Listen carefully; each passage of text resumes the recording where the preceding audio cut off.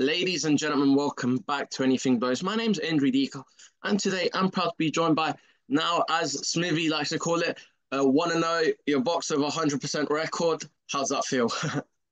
Yeah, it feels good, man. It don't get better than that, innit, at the minute. No. And how are you doing? Yeah, I'm all good, thank you. Yourself? Yeah, I'm great, Tumi. West Ham came off of a draw to Fulham. Not happy with that, but you know what? We'll take a draw away from home. We didn't really play the best, but proud of our team. And you came off a win against Tottenham today in the North London derby. Yeah, man. History repeats itself, don't it? It's beginning to be norm, the norm now. So I ain't even feeling too gassed about it, to be honest. And I got to ask you about it there because I asked Lewis Oakford the other day, could we see you going for a quadruple this season, or do you just want the Prem, the Champions League? What is it? Did we win anything last season? I don't think you did. You came second. The League Cup went to, did it go to United or to Liverpool? Liverpool got the League Cup. United Yeah, got the FA Cup, and yeah. yeah, no, All we nothing. won But was the flipping Community Shield. So I'll yeah, be happy to win something at this point. I'll be honest. I think the Prem. At the minute, it looks like a stretch. Haaland's already won the Golden Boot as it looks like. So I don't know. We'll see. We'll see. he's unreal. Like, what is it? 4 games? I can't remember all of City's games, but against Ipswich, they go 1-0 down, win 4-1, Haaland hat trick. Against West Ham, which I called my dad before the game started. I was like, Dad, how many goals is Haaland going to score? He's like, don't worry about that. Just enjoy the game. I was like, I just knew all the goals would come from him. We go 1-0 up, 3-1 down, and then he done it yesterday as well, going 1-0 down to Brentford and 2 goals. So I think he has 8, if not 10 goals in 4 games, which is unreal. So do you see yourself Crazy. winning the Champions League this year? Nah, no chance. No chance. I'll be honest. If we can't if I'm not confident about us winning the league, I ain't confident about us winning Champions League. I'll be honest with you. Especially now that Real Madrid did Mbappe. Yeah. Yeah, myth. Your third favourites on the bookies to win it after City and Real Madrid. That's crazy to me. Yeah, it is for as long out as you have been. Because I remember, and everyone would make jokes about it in school. Because the last time you played Champions League football, I think it was 16-17, and then but you lost to Barcelona at home and then away, and then there's a Yeah. Europa League. But you're back at it now, and it just shows the faith not only the bookies have in Arsenal, but your performance last year was good, and hopefully go further than the quarterfinals this year. So let's go on to that. So we talk about your professional debut against Stefan Vincent, super lightweight contest, 6 rounds. Do you want to talk about why you delved straight into a 6 rounder? Yeah, to be honest with you, I didn't like the amateurs. To put it plain and simple, the 3 rounds weren't enough for me. I always used to get going, um, really by the second round, but in the amateurs, you can't afford it. You lost the first round and you have a close second round. Chances are they're giving it to the geezer that won the first round. So the third round, I'm chasing it big, and I've always kind of needed to get the stoppage. Sometimes I've got it, sometimes I didn't. So 4 rounds is one more round than the amateurs, and I've seen past.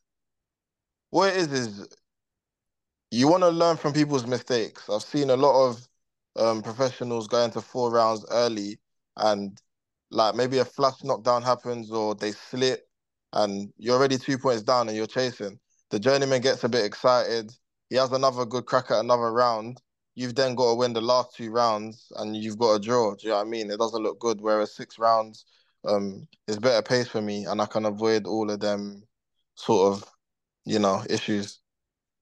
Yeah, that's fully understood because there have been many occasions where a journeyman knocks down the prospect in the first round and he has to come back to win the last 3, or he's won the first 2, or it's one of those slugfests where you don't know how to score it, so it ends up being Yeah. scored a draw. So, how did you find it? Because you said it there, you didn't like the amateurs, not didn't like them, but it wasn't your style. 6 rounds, did it feel like it went too quick, or was it smooth pace and you control it?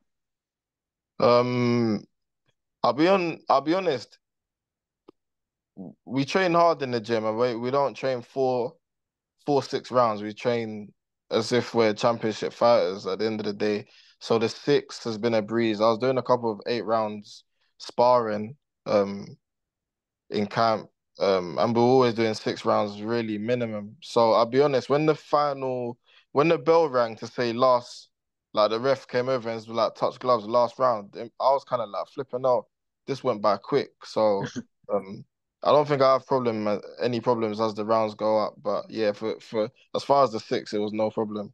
And what did you make of the contest? Because I don't want to focus on the negatives and we don't need to go there, but it was 59-55 on the card. And do you feel there have been some comments saying it was a close fight? I thought it was a shutout 60-54, and you ended from round 4, 5, and 6 onwards amazingly. What do you make of it? What are you most impressed with yourself, regardless of critics? And what did you make of the contest? Um, I'll touch on it twofold. In terms of the performance, I wasn't happy because I'm better than what I showed. Obviously, it's your debut. You want to showcase as much as you can in terms of skill. And in regards to that not being the case, the opponent had obviously something to do with that. He is game, he is awkward. Um, I didn't know he had social media, so all the comments I was making in the promos to try and sort of sell myself and whatnot got back to him. Fight week, he was actually like liking some of my content and stuff, which was strange. So it got back to him, and even like the last 10 seconds of the final round when the clapper went, he was like shouting, "Oh, I thought you was gonna stop me. I thought you was gonna stop me."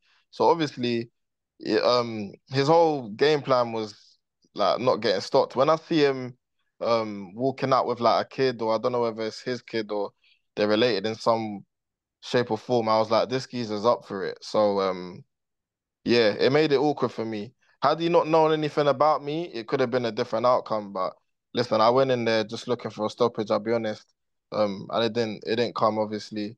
Um and in regards to the comments and whatnot, I think it was one of them situations where expectation raised the bar of what they were expecting.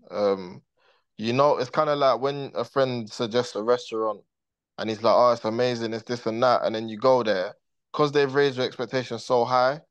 What you go there and you're almost like, "Oh no, this is like it's just like it's all right." Do you get what I mean? So I think Yeah. that's what I experienced with the commentary in regards to my fight, but it's all good. No, I get that, bro. And yeah, I just want to talk about it there. Were you looking for the knockout? Were you trying to get him out? Or because I'll get onto it in a moment, but yeah, let's answer that there. Were you looking for the knockout? And you mentioned a comment said that if he didn't see your post, maybe it could have been a different way, but were you looking to stop him and get him out of there? Yeah, I was, and I made it very clear. I'll be honest, I made it very clear. Every interview that anybody asked me, like, how do I see it going, or what do I want to bring to the pro game? I've always said stoppages. That's not gonna change because I didn't get it in my debut. It's entertainment business at the end of the day. I'm never gonna go into the ring wanting to get rounds or like wanting to win like on points. I Hmm. will never go in the ring like that. So my mentality there, especially it being my debut, you go bed the night before thinking about the shots you're gonna land, the highlight reel knockout. So yeah, I will definitely admit I was going for the stoppage. I just went about it the wrong way. I was looking for one shot. Um, I wasn't looking for combinations and ways to set it up. I just thought it was gonna come um with a big shot, and that's kind of how the night went. And most fighters are self-critical of themselves, and even if they've stopped the opponent, even if they've gotten a decision, even if they've won a title, they feel like they could have done more. They wanted to do something better.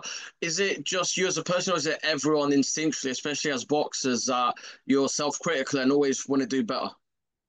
Yeah, it's something I've always been like that. I'll be honest. There was a fight I had in championships as an amateur, and I think I dropped the kid like 3 times. Nearly got him out of there. Had a very very big last round. And I come out, I was pissed, and everyone was looking at me. What's wrong with you? What's wrong with you? I was like, nah, I wasn't happy with the performance. So even on your good days, or even on my good days, should I say, I've always been critical. You're never the finished article. I'm not perfect. I still got a lot to learn and a lot more to show. So yeah, I love that. And you said it to me there. Compared to your amateur fights, you didn't feel nervous for this one. You felt like home. yeah, man. When I started boxing, my visions of boxing were the bright lights and the pro game. I'll be honest with you. The only reason I stayed in the amateurs as long as I did was because I knew that I needed to build a foundation, in terms of getting experience, rounds under my belt and whatnot and progressing. But my goal was always looking at the pros. I used to watch pros all the time, and my coaches would be like, "Mate, you're not a pro. Stop watching pros. Watch amateurs." And I just always watch pros. So I think I said this somewhere else um, to somebody else. Sorry. I had 30 amateur bouts, and I was more nervous for every single one of them than I was for my pro debut. And I think it showed like how relaxed I was on the ring walk, in the ring, everything. So yeah, no nerves. And talk about that there, your coach, your team. It felt like a vibe, a different aura. Like I don't want to say celebrity. I say this to Ezra Taylor because he just brings a different vibe. But it felt like you controlled it. You were smooth. There was no nervous energy. There wasn't no excitement. It wasn't. It was all business, and it was like you'd done it before. And talk about that walking out with your team. And how did the ring walk feel? And what was the tune you walked out to? Yeah, it was surreal. I'll be honest, it was surreal. Um, it all everything kind of contributed to the performance being what it was. I know, like you're giving me credit saying you felt I controlled it and it's a good debut, and a lot of other people have said that, but it could have been way better. And part to blame, I was kind of in a daze. I'll be honest, like this wasn't always this wasn't always destined to happen, or it didn't always look like it was gonna happen. Um, both from what I thought of myself and what people were telling me. So to be in a changing room, wrapping my hands as a pro, the walkout, everything was just surreal. And it was almost like I was living a dream. It's kind of like I had an out of body experience, to be honest with you. But yeah, it was great, man. The ring walk, everything. And I walked up to Black Sheriff, Roadrunners. I wanted to wait for the beat to drop. Unfortunately, they were rushing me, so Oh, we didn't get to that part. But people said they enjoyed it and it gave them goosebumps, so it was good. I love that, bro. And talk about it there now. It's all said and done. How did it feel? You were the third bout on the zone. And the fifth bout on the card? How did it feel fighting on the zone and on the top tier show? Yeah, it was great. I say every time, in regards to the top tier show, when I found out that I was on it, I was happy as it was. Hmm. Then the addition of it being on the zone was like it was the cherry on top. So no, it was a great experience. Johnny had me on a great slot around 7-ish whenever I was in the ring. It don't get much better than that. So I'm obviously thankful to my management team for getting me on there, Takeover Sports Management and Leon Salisbury. And I'm also appreciative of Johnny for accepting me on the show. So, I'm grateful, man. Listen, they can only give me the opportunities. It's up to me to do something with the opportunity. So yeah, man, grateful. And it was 3 on a night, 3-0 on a night for yourself. A hat trick. I don't know. I say everything happens for a reason, but I guess it was God's plan. I missed all three of you. Missed you, missed Harvey, missed Lily for an interview after, but guess it was destined to be, and we got the time to catch up now. So, if I let you go, when would you next like to be out? And yeah, Stay tuned, man. Already got a date locked in. Um, yeah, I don't want to give too much away, but not to spoil it, but could we say it's Johnny's next show? You don't want to say anything. it could be, it could well be. All I know is I'll be out before the end of the year. So 2-0, loading. And what do you do this time to, God willing, get the stoppage and envision an even better performance than your debut? I just got to be myself. To be honest with you, what you guys saw wasn't really me. I just turned into every other sort of boxer that goes in there for a stoppage. I was just walking him down, not thinking about what's coming back, looking for one big shot. So as long as I'm myself and who I really am and show my skills and whatnot, the stoppage will come. Listen, if it doesn't come, it will be a great performance. So yeah, man. Love to hear that. And to me, what's your final message to your supporters that came out on a night? Everyone that praised you, everyone that was bigging up the debut, so excited to see you out and have supported you since the amateur, supported you after this contest, and you supported you've gained because I'm sure your followers have probably shot up from being on the zone and all the reels that Johnny's posted. And what's your message to the fans that will come to the next one? Yeah, I'm massively grateful for everybody, that turned up and paid their hard-earned money to come, because at the end of the day, it's not just them buying a ticket. They've got to travel down, to come see you. It's not cheap. So I'm definitely grateful for everybody that come down to show me support on my debut. I'm looking forward to seeing them at the next one, and my sponsors as well. Backing me. This journey ain't possible without sponsors, so I'm just as grateful to them as well. And did you manage to sell many of your shirts this time? Yeah, I did a couple. Funny enough, during my time at uni, when I left, I worked a job locally with the NHS with a bunch of lovely ladies and my boss Andy, um, and they were the ones that bought most of the t-shirts. They wanted t-shirts because they obviously couldn't make it down from the Midlands. Um, so yeah, no, it's good. It's good support, man. Love that, brother.